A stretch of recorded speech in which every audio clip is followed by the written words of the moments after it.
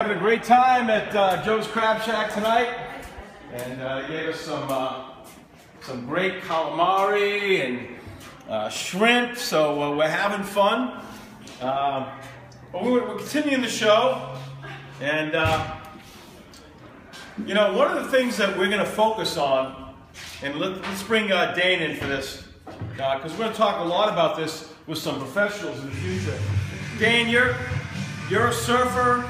You're a track star, you keep yourself in great shape, but I'm sure you notice a lot of kids at Long Beach High School that are overweight, obese.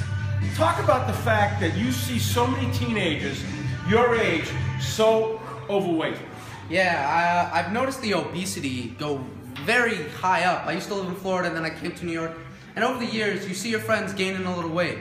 And what I can really help to say that is go out and do sports, get outside, don't sit inside. You know, as a surfer, you're working your body, you're working every limb. You're working your legs, your chest, your arms, working everything. You get tired, but you enjoy it. And that's what you want to do with any sport. You just want to work out, have fun, and make sure you're not fat. Because at the end of the day, who wants to be fat? It's unhealthy, it hurts your body in the future, and it's just no fun. You don't look good. If you're skinny, you look good. It's just simple as that. It's just plain and simple. Go out, play sports, get outside, go outside for an hour every day. Just make your life better. Get the cardiovascular system working, and it'll be a lot better.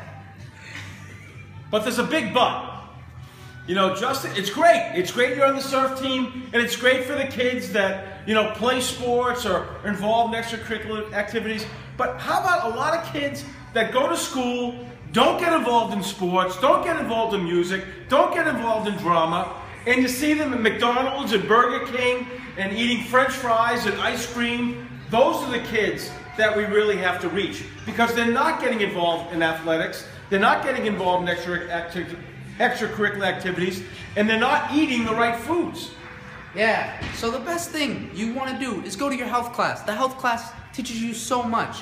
They teach you about your body, because not all obese people know what they're doing to their body. McDonald's, that's a lot of fat that you're eating. It's plain and simple. Do your research and you'll be less fat.